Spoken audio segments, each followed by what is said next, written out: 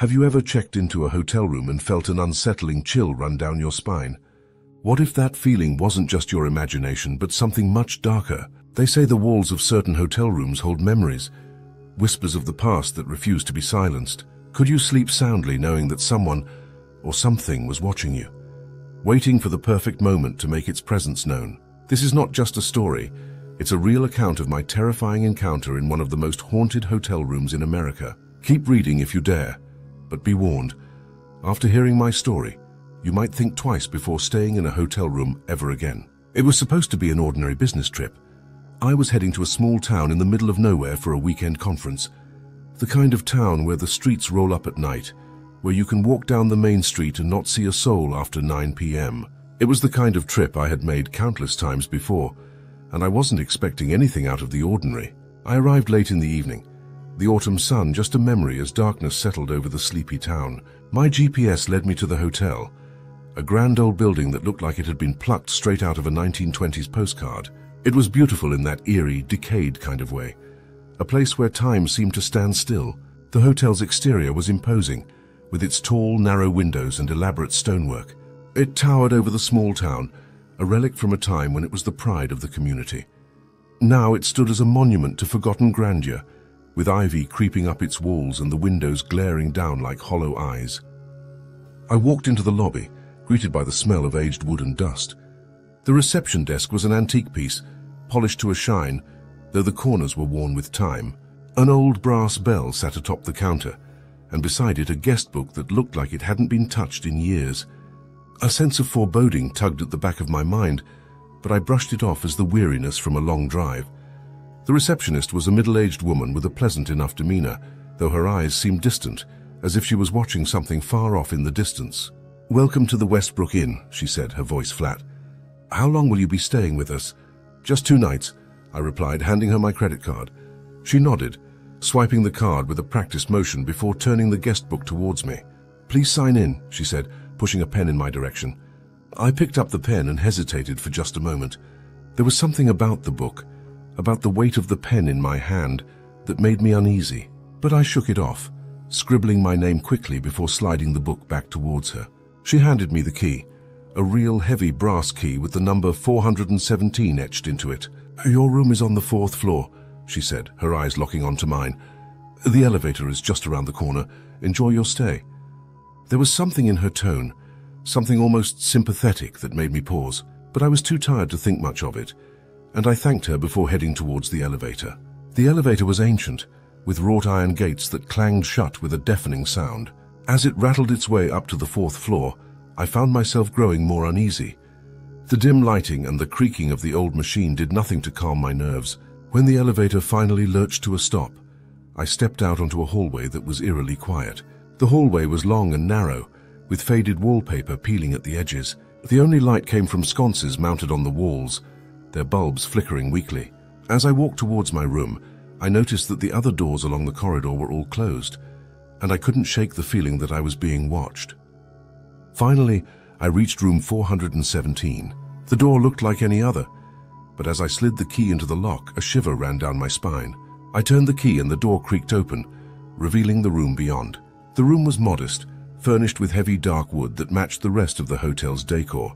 A large bed dominated the space, covered in a floral quilt that looked like it had been there since the hotel first opened. There was a small desk in the corner, an armchair by the window, and a wardrobe that loomed like a sentinel by the bed. I set my suitcase down and took a deep breath, trying to shake off the unease that had been building since I arrived. The room was quiet, too quiet, the kind of quiet that feels unnatural, as if the world outside had ceased to exist the moment I stepped inside. I decided to unpack a little before heading to bed.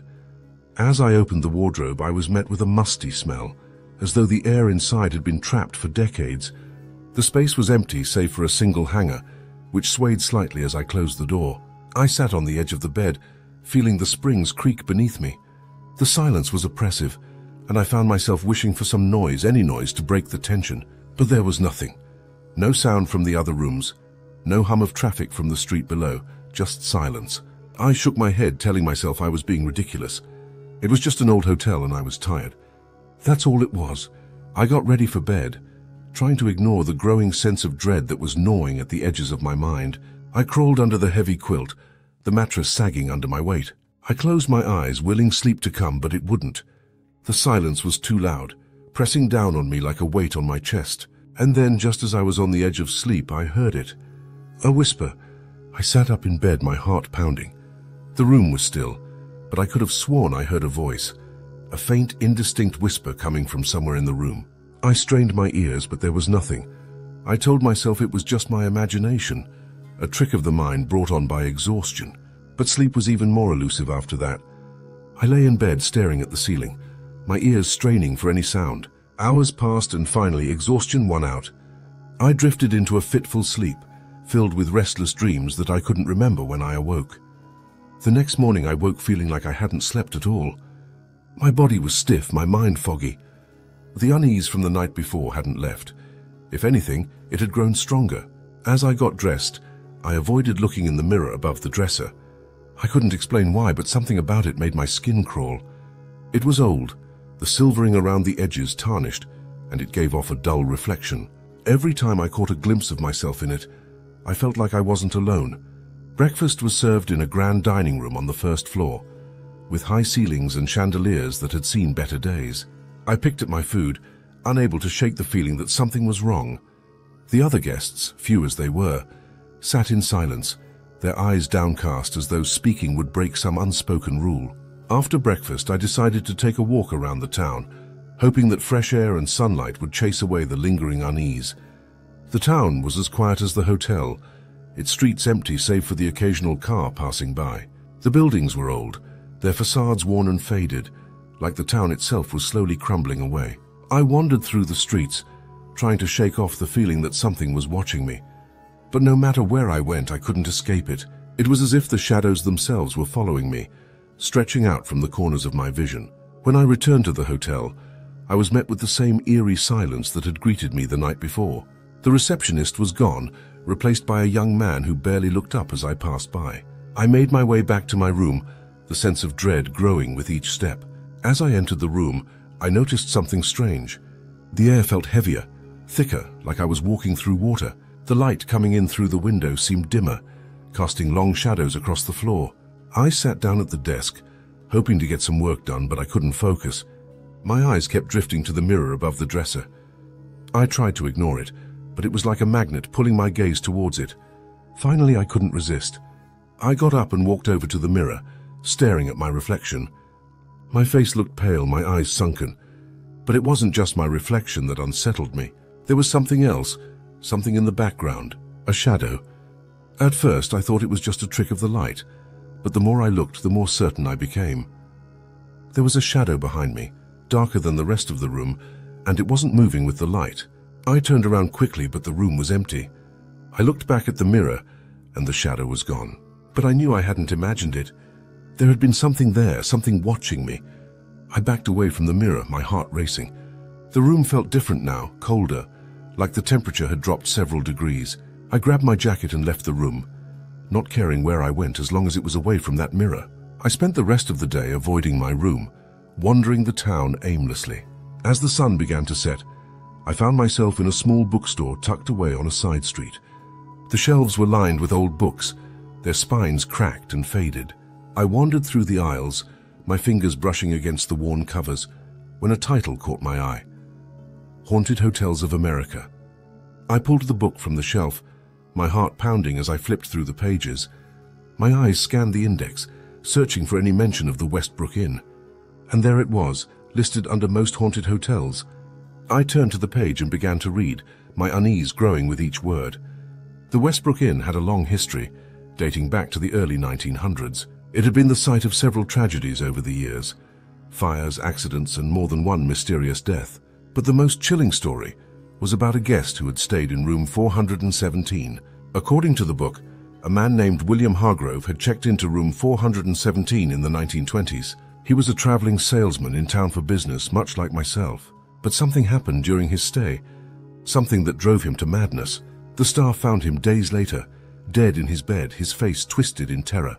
The cause of death was never determined, and rumors spread that he had been driven to suicide by something in the room. The hotel tried to cover up the incident, But the story leaked out, and room 417 gained a reputation. Guests who stayed there reported strange occurrences, whispers in the night, cold spots, and shadows that moved on their own. Some claimed to have seen a figure standing at the foot of the bed, watching them as they slept. I closed the book, my hands shaking. I didn't want to believe it, but I couldn't deny what I had experienced. The whispers, the shadow in the mirror, it all matched the stories in the book. I knew I couldn't stay another night in that room. I had to leave, but as I walked back to the hotel, I felt a sense of dread settle over me. I didn't know if it was fear or something more, something darker that was pulling me back. I returned to the hotel just as the sun was setting, casting long shadows across the lobby. The receptionist barely glanced at me as I made my way to the elevator. The ride up to the 4th floor felt even slower this time, the old machine groaning under the strain. When I stepped out onto the 4th floor, the air was thick with an oppressive stillness. The hallway seemed longer than before, the shadows darker. I approached room 417 with a sense of foreboding, my hand trembling as I inserted the key into the lock.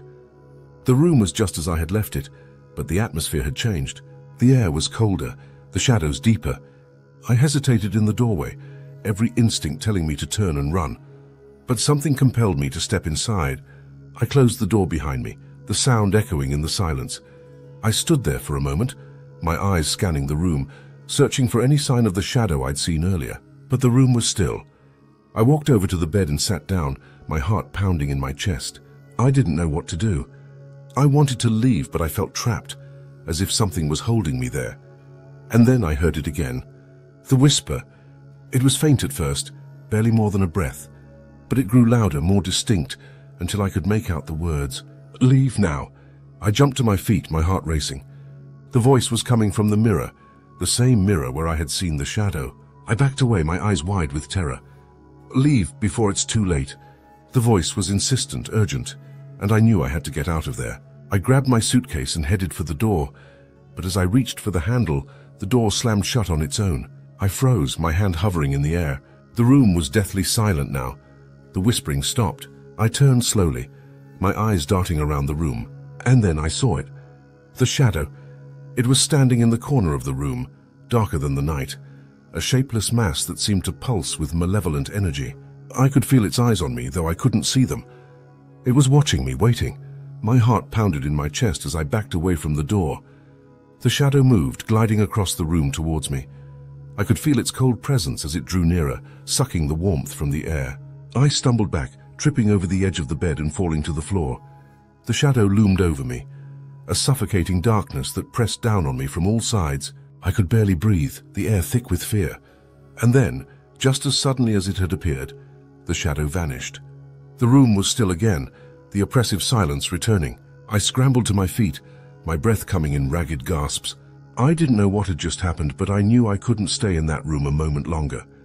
I grabbed my suitcase and ran to the door, flinging it open and racing down the hallway. The elevator was too slow, so I took the stairs, my feet pounding on the worn steps as I descended. I didn't stop until I was out of the hotel, standing on the sidewalk under the cold night sky. I looked up at the building, its windows dark and empty. The shadows seemed to shift and move, as if something was watching me from within. I didn't go back to the hotel. I spent the night in my car, parked on the side of the road, too afraid to go anywhere else. I didn't sleep, my mind racing with what I had seen. The next morning I drove back to the hotel to check out. The receptionist didn't say anything as I handed in my key, her eyes downcast. I didn't ask any questions. I just wanted to get out of there. It's been months since my stay at the Westbrook Inn, and I still can't shake the feeling that something followed me home. I hear whispers in the night, faint but unmistakable, and I've caught glimpses of shadows moving in the corners of my vision. I've tried to move on, to forget what happened, but it's impossible. The memories cling to me like a shadow, a constant reminder of what I experienced in room 417. I've done some research since then, trying to find out more about the hotel and its history. I've found stories, accounts from other guests who have stayed in that room, and their experiences are eerily similar to mine. Some say that the shadow is the spirit of William Hargrove, trapped in the room where he died. Others believe it's something darker, something that was never human, feeding on the fear of those who stay in the room. I don't know what to believe. All I know is that I'll never forget what happened in that room.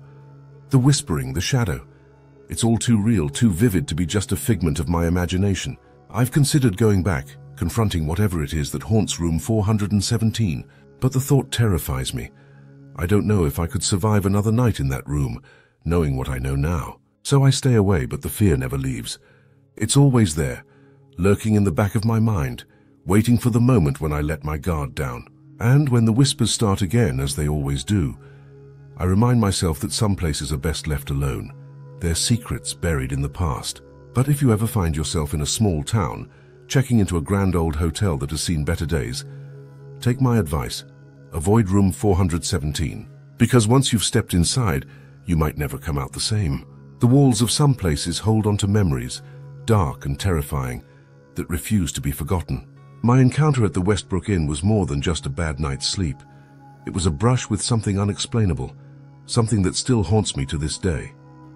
If you ever find yourself in a similar situation, listen to your instincts. Sometimes the best thing you can do is leave before it's too late. Would you have stayed in that room? Could you have ignored the whispers, the shadow that lurks just out of sight? Think about it the next time you check into a hotel room, because you never know what might be waiting for you in the dark. Thank you for sticking with me through this chilling tale.